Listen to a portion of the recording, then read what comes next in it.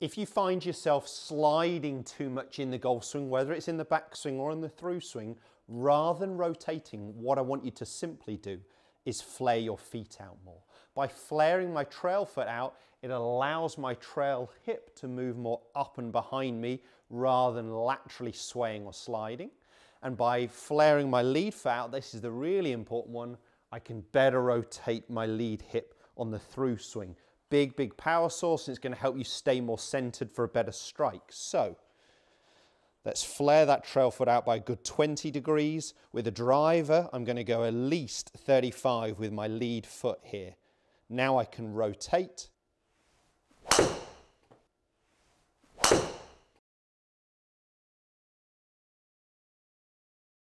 Rather than slide. Make sure you give it a go. Make sure you subscribe to my channel for more content just like this.